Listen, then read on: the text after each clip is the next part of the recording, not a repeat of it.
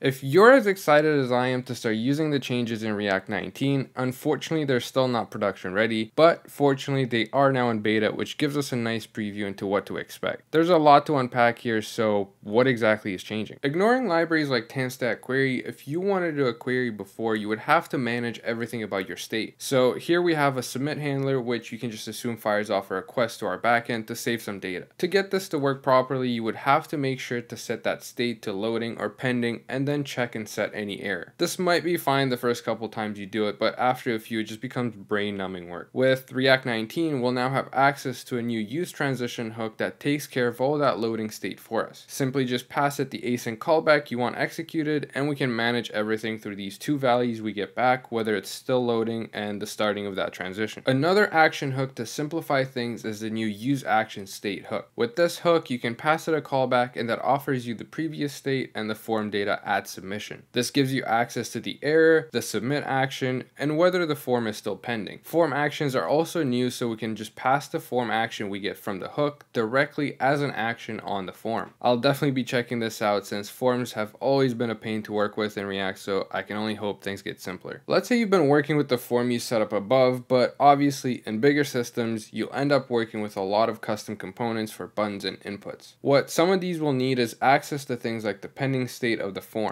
This can now be easily done with the use form status hook, so if you have a button as part of a form, you can easily disable it by grabbing the pending property returned from this hook. Sometimes updating a value can take a while, but to improve the user experience, we have use optimistic as a new hook. The logic behind this is that if we want to perform an async action, we can update the UI assuming that the action will actually be successful. So in this case, we have a form to update the name, and by using the new hook, we can set the new name, which will immediately update the UI to the new value while still processing the update in the background. The nice thing about this is that the user gets instant feedback on the UI without loading states, and we have the ability to roll things back if things fail. There's now a general purpose use API. I feel like this one can get confusing just because it can be used for so many different things, but you can use it by passing an async function to it, which will, in turn, suspend that call until the promise is resolved. A use case here is, for example, if you need to fetch a list of comments, using the new use API for the fetch call in the comments component, we can then wrap that component in a suspense with the fallback being the loading state. This will use that fallback until the comments are received and ready to be shown. Another use case for use is loading a context. So we no longer have to use context, and since use is not a hook, we can also call it conditionally, so we can conditionally load a different context based on what we need. Speaking of context, the provider is also simplified now. You no longer have to do context.provider, you can simply just use the context name. It's not some revolutionary change, but definitely a very welcome cleanup. Forward ref is now gone, with ref being added as a default prop, just like the children prop is, that automatically gets passed in. Having to always wrap things in forward ref was pretty annoying, so this cleanup is very much welcome, and I think everyone's gonna love this one. If you've already been using the latest version of Next.js, you'll already know about this one, but React 19 is introducing the concepts of server components and server actions for everyone to build with. There's plenty of videos out there explaining these concepts, so I won't go into them, but it's safe to say this is a very big and exciting change. If you have a chance to play around with these concepts, I definitely recommend it since it's a new way of thinking and approaching React. Once you actually get the hang of it, you'll notice how, as a way of thinking, it just makes so much sense, and it also results in a better user experience as well. In the past, if you wanted to add metadata to your components, things like title, links, or SEO stuff, you would need the help of a library like React Helmet. This would also get really tricky with things like server-rendered React apps, but now everything will be handled natively in React 19. You'll be able to simply just add your title tag anywhere, and React will take care of hoisting them up to the head section of that page. This is huge in my opinion, as more things like this get supported natively and they just work. Another thing that they now support like this are style sheets. You can link style sheets in your code, which I know must have been a really tricky problem to solve for them just because of the way styles work. If let's say you have 3 style sheets and in all 3 you give the div tag a different border, the style that actually gets applied is the last style that was loaded in, ignoring the first 2. So with having so many components in a React app, I'm very curious how they handle this to ensure a predictable behavior. There's also things like support for async script tags, third-party scripts, support for preloading resources, better error reporting, and so much more. I actually encourage you to check out the docs in the description and give them a full read. Also, since this is a beta, don't be surprised if some of these things actually change slightly before making it to the stable version. Don't forget to subscribe and all of that. I have a special video planned for this Friday, so look out for that.